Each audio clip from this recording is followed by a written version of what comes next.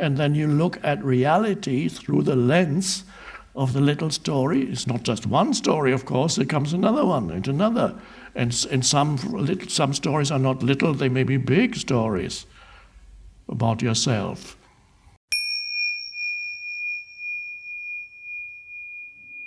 Be aligned with the present moment, rather than carry in your head this huge amount of mental content about your past and your future. Because the mind is primarily concerned with past and future. So while you're walking here, you're already thinking about, in a week's time I'll be home again. And then then I'll have to do that, and I have those phone calls to make, and then I'll have to do that, and then those problems will be... I shouldn't have come here because I've got so much on my plate at home. Why did I come here? I should have dealt with my things there. I should have waited, gone to next year's retreat. That's the self-talk in the head. You may encounter it here too.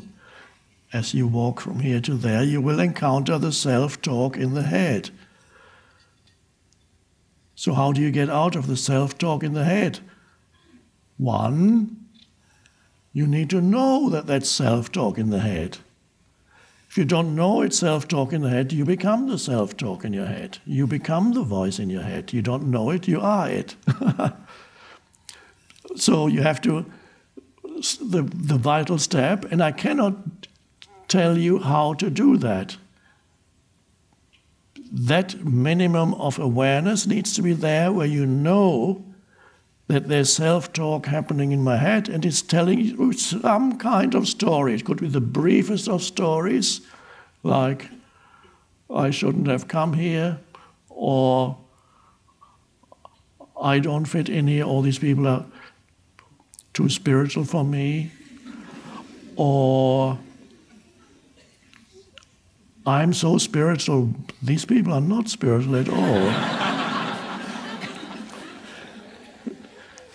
It's all little stories in the head. Even every fragment of self-talk is a little story in the head that goes around. And then you look at reality through the lens of the little story. It's not just one story, of course, there comes another one and another.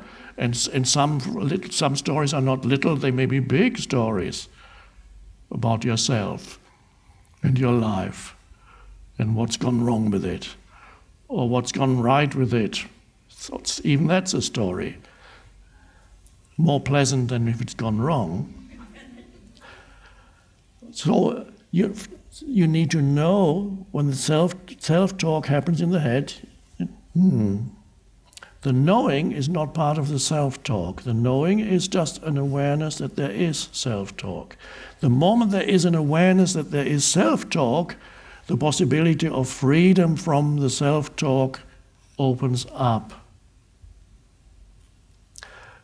If that awareness is not there, there's nothing you can do. You have to wait until life knocks you over the head, so that finally some awareness comes in and you go, ah. So you might have to slip on a banana skin or something because you self-talk, and suddenly you go, oh, life told you to wake up. Awakening, which is a term that's been used for thousands of years in the spiritual context, not in the conventional context. To awaken means to come out of sleep in conventional language, terminology. But in spiritual terminology, to awaken means to awaken, one could say, basically, to awaken out of the self-talk in the head. Because the self-talk in the head is a form of hypnosis, self-hypnosis. You are hypnotized, you have been hypnotized by society, your surroundings, the surrounding culture, even the language that you were taught to use that becomes a large part of the self-talk, although some of the self-talk is also accompanied by images, but a lot of it is language. And all that, you've been conditioned And this is you are possessed by that, which is an energy formation, and humans are possessed by that and mistake that conditioned entity, which consists of thoughts. They're so trapped in it, they're so identified with it, they believe in every thought that comes into their head. It's absurd, but normal. Well, another word rather than absurd, I could say it's mad, but it's normal. It creates an incredible amount of suffering, unnecessary suffering that humans create for themselves and for others. You can't create suffering for yourself without making others suffer who are close to you and whoever comes into contact with you. An enormous amount of suffering is created by not realizing that a large percentage of your problems consist of self-talk in the head.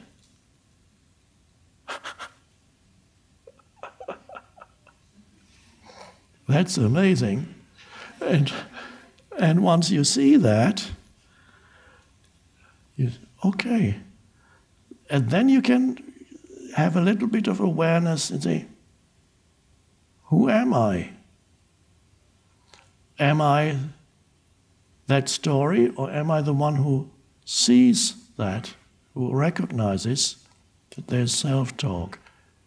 And in order to recognize that there's self-talk going on in you, that's not a thought, there's just an aware presence that, And then the compulsive nature of self-talk lessens somewhat because some awareness has come in. The light of awareness has come in. And then you realize you are that light of awareness. You are the awareness. And there's a shift. The head may not immediately stop. It'll want to carry on. The self-talk wants to carry on. There's a momentum to it. You can observe that momentum. If you can't do it in yourself, you can observe it in others. Once they have a story and they're telling you their story, they can't stop. They want to go on and on. And they don't want an end. If they're talking about their problems, they don't want an end to their problems. They want a continuation of the story, which is the problem.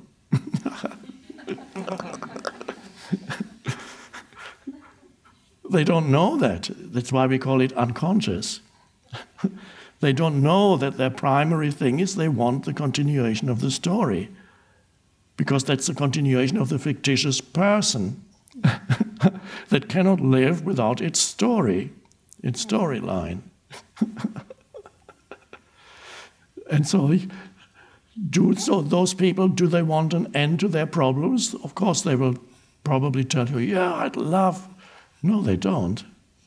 They don't want an end to their problems because that would be an end to their story, which is their identity. They don't want an end to their sense of identity. I need my story. All the things that I've been telling myself in my mind about myself and other people and my parents and my relatives and my co-workers and my ex-wife and my ex-husband, and what people did to me and what I did and shouldn't have done, failed to do. Who am I without that? I can't let go of that. I need to think about this more.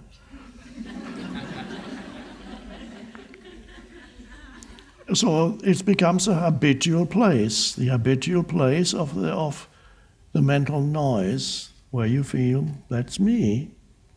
And so every therapist knows that you always reach a point with your clients, patients, whatever, depending on the school of therapy, depends whatever you call your clients, your patients, whatever. There comes a point when you hit that resistance. They don't want to be free of their problems. And that the big challenge is their is this person going to overcome that barrier? Because that barrier is not just becoming free of my problems, but also becoming free of a very limited and ultimately fictitious sense of identity, the me.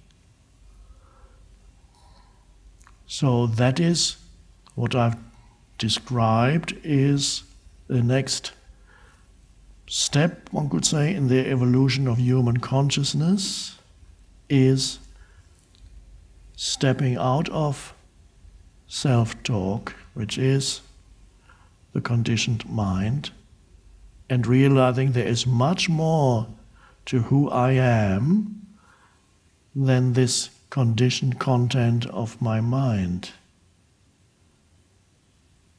And that is the beginning of awakening. It's not those words, not that you need to believe that there is much more to who I am than the self-talk in my head, because that is still self-talk in the head.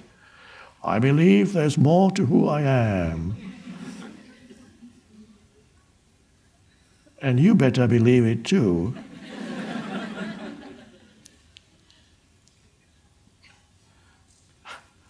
No, that needs to be, and most of you are here because you already have had, or not only had a glimpse, many of you are already deeply been able to transcend the person. Because the person, the exclusive personal sense of self, wouldn't want to be here. It would feel threatened by sitting here. It either would feel threatened or it would feel extremely restless and irritated. I need to get out of here. Or suddenly your legs start twitching. This is quite normal, by the way. Many humans have twitching in their legs all the time, or they go. So if there's somebody here who is going like this, then you know their person, the personal self, what is becoming uncomfortable with being here, doesn't know it, but goes twitching. And that kind of twitching is very normal for humans, but if it happened to your dog, you would take your dog to the vet.